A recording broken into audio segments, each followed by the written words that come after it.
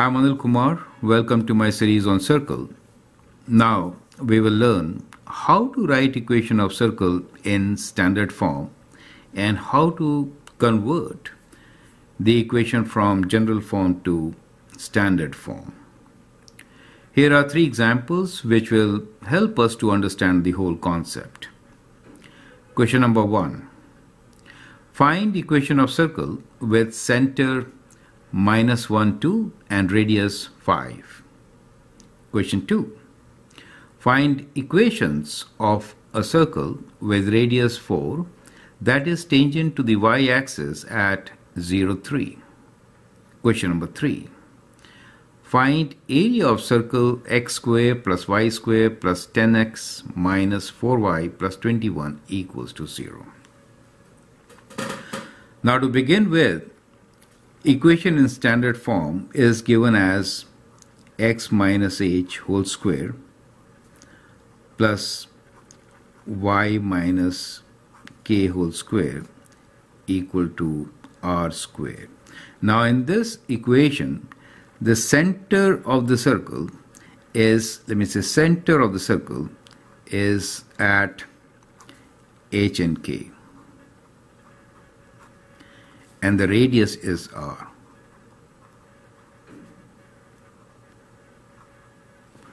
Correct? And when you write in this form, it is called standard equation of circle.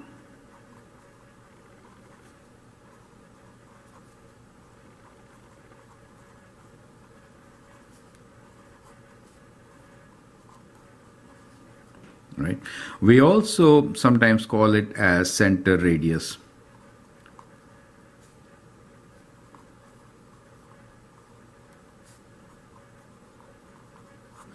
As it gives you directly the value of the radius and also the center point of the circles. It's a very, very helpful equation.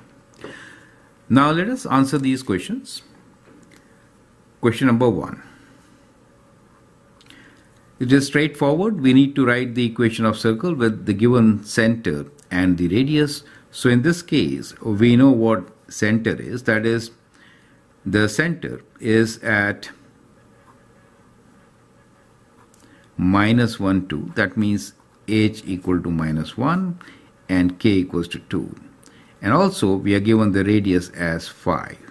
So we'll just substitute the value in the equation. We get x minus of minus becomes plus square plus y minus 2 whole square equals to the radius square, which is 5 square. So that gives you the answer as x plus 1 whole square plus y minus 2 whole square equals to 25. So that is the solution of the very first question. The concept is very straightforward. Circle is set of points same distance from the center. So this is reminder of distance formula, correct? So it has a relation with distance formula, which straight away gives you the equation. Now let us see how to solve question number 2. Find equations of a circle. So it could be more than one circle with radius 4 that is tangent to y-axis at 0, 3. So let's try to understand the question. Now in this case, we are given that y-axis is tangent to the circle, and we are given the point also. So let me make a circle here. Let us say this is the circle, okay? Now it is given to us that this point here is at 3, right? So that is 0, x and y. And we also know that the radius is 4. We need to give equation of the tangent. Now as you know, in standard form, I could write the equation as x minus h whole square plus y minus k whole square equals to r square. We know the radius, we know r is equal to 4, but we need to find h and k. That's the whole idea. Now in case we have a tangent given, from there can we find the center? Well, we are given the radius also. So if I draw a horizontal line as shown here, in that case, for the circle, diameter is going to be 4, right? So this point here will be at 4. So obviously, right in the center, this point should be where? I mean 8, right? So diameter is twice the radius. So this point should be at 4, correct? Since the radius is 4. Now if x value is 4, y value is 3. So we know that the center is at 4, 3. Does it make sense to you? Now for that case, I could write down the equation of the circle as x minus 4 whole square plus y minus 3 whole square equals to the radius square, which is 4, right? So 4 square. So we could write this as x minus 4 whole square plus y minus 3 whole square equals to 16. So we get one of our equations. Now, can we have two equations?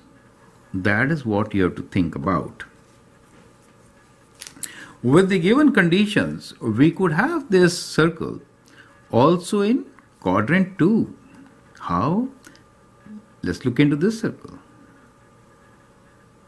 Okay, now here also we have tangent at a given point. Now if I make this radius as 4, let us say, in that case it also meets the criteria.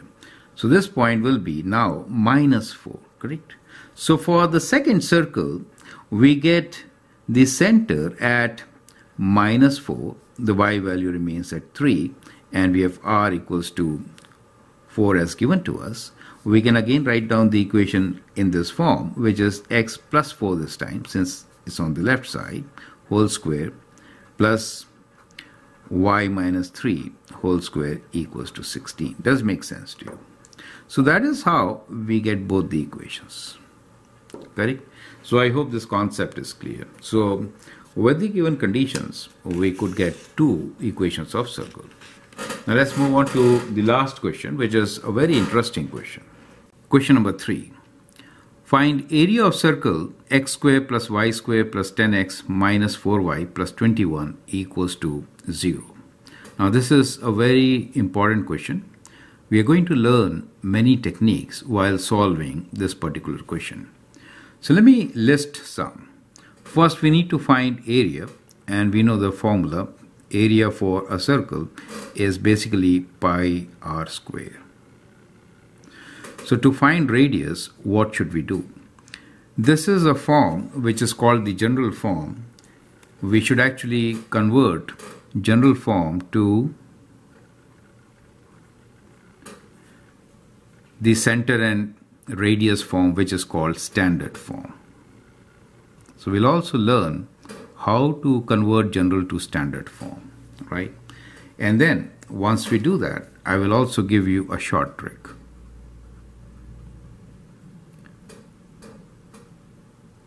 These are actually formulas and methods which you should know when solving questions. They help you to check answer, and also they are very helpful for multiple choice questions, right? So these are important things which you should remember.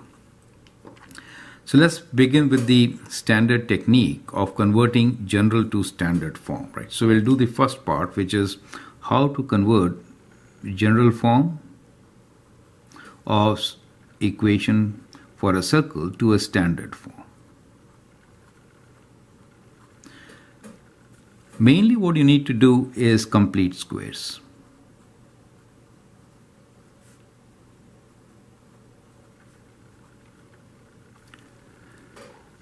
I hope you remember you did complete squares to find the vertex of a parabola. So that's the whole idea.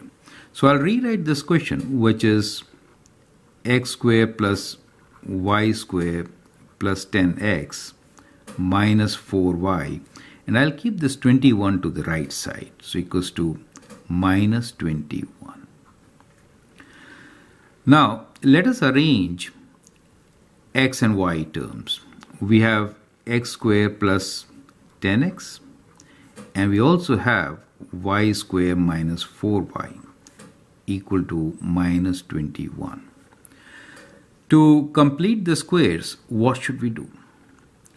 We have to add and subtract half of the coefficient of x and y, correct? So, same technique. So, what is half of 10? It is 5. So, what we do here is that we add and subtract half of 10, which is 5 square minus 5 square, right? Now, at times, what we can do also is, instead of doing add and subtract, we could directly write 5 square on the left side and 5 square on the right side. That's also a good technique. Okay, but we'll continue with this. And then we have the other two terms with y. Let me rewrite them. Y square minus 4y. Half of 4 is 2, so we'll add and subtract 2 square.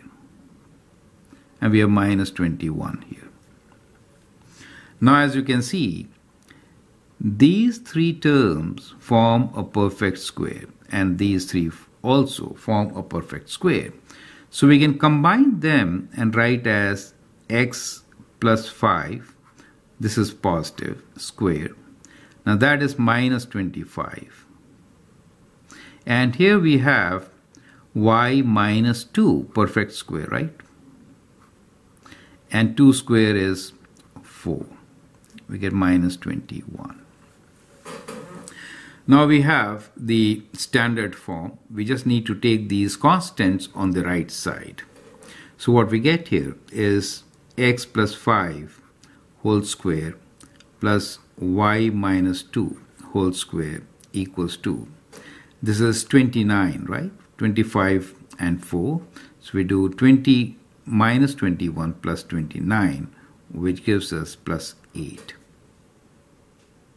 So we have the equation in the standard form, from where we have the center of the circle. Let's write center of the circle is at minus 5 and 2, and the radius is square root of 8, which could be written as 2 square root 2. So that becomes the radius. Perfect. Now we can find the area. We need actually the area of the circle. But I hope the process is clear. Is it okay? Now, as I was saying, at this step, you could add 5 square and 2 square directly on the right side and save some steps. That is a good approach. Now from here, we can also see that r square is 8. Now what is pi r square? So area for us is pi r square. R square is 8, so area is equals to 8 pi. So that is the solution. And of course, the units will be unit square. So it's a good idea to write units also.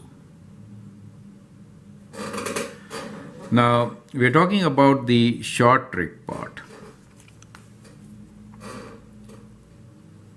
In general, what you notice here is that to find the center, we actually did what? We did half of 10 to get the x value and half of this coefficient. Is it okay? So that gives you the half of this value. Right? Rather, I should write the center point basically is normally written as hk. Now this value of h, you can see is minus of 5. Is minus half of 10, right? So it could be minus half of 10, and for k, minus half of minus 4. Minus half of minus 4. You get the same answer, right?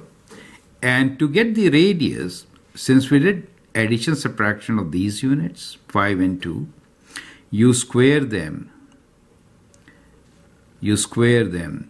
and then add to the equation on the right side.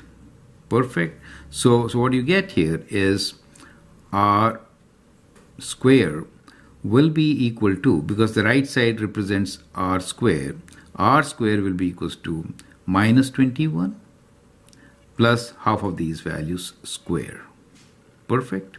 So plus 5 square plus 2 square. So that could be a shortcut method. However, it doesn't take long to do this also. So unless and until you are really pressed for in some multiple choice questions, it is good to estimate. But I hope the steps are absolutely clear.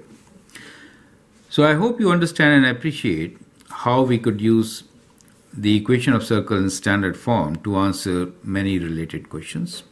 And we'll take a few more exercises to understand conversion between general and standard form, as that is very important.